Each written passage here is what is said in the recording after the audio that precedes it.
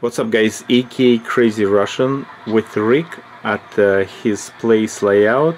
It's fancy and it's cool, so he will explain everything. Okay. I'm modeling the Waynesburg Washington Railroad as it existed in 1956. And this is the town of Washington and the Washington Yard. I modeled this because my grandfather grew up in Washington, and the Dunn station that was on the Waynesburg-Washington line back in 1920s was built on my grandmother's farm, and they named it, her name was Dunn, and they named it Dunn Station. So that's the reason I model what I model, and the Dunn Station's back there in the corner. That's a prototype scene with the baseball field down at the bottom with the trestle and everything.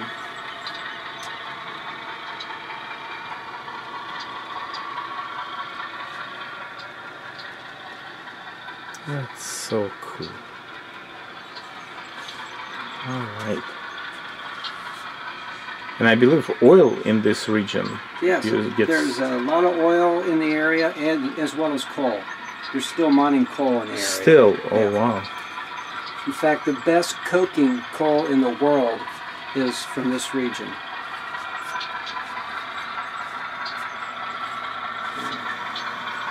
And use a lot of coke for the steel industry. And I model a steel mill as well, which we will see.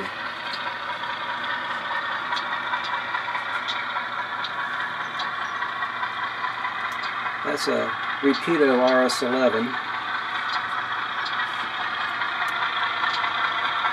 ESU like sound, I believe, yes. Yes, ESU sound. And I like those antennas. Yes. It's very unique. Always look for Pennsy. And it's era of... yeah, 1956, that's when the Pennsy actually acquired the RS-11s, is in 56.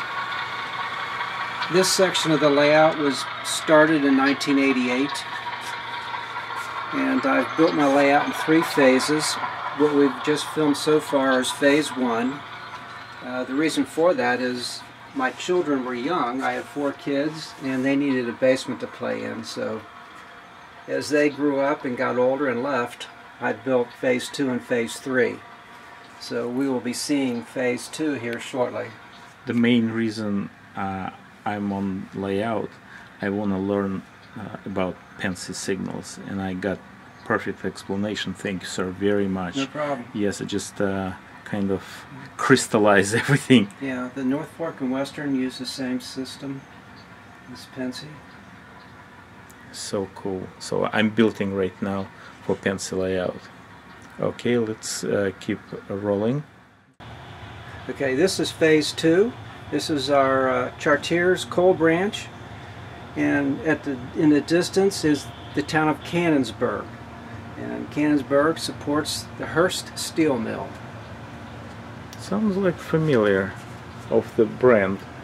The Cannonsburg? Cannonsburg. Yeah, it's a little town about 25 miles north of Washington. It sits in between Pittsburgh and Washington, Pennsylvania.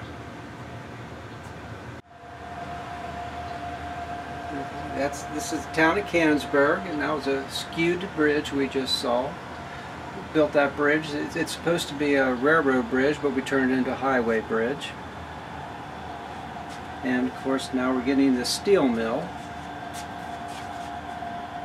I love steel mills because they justify a lot of railroad traffic. That's engine familiar. Atlas. Yeah, it's a H1044. Nice. You did decoder, right? Yourself? Yeah, I did a lot of the decoders myself. Excellent. That's how you guys customize your stuff. Yeah. Doing yourself. Yeah. Alright, so that's huge. Yeah. We got the high line back there, and I actually have staging behind the skyboard for the high line. It ducks behind the skyboard behind the blast furnace. That's big.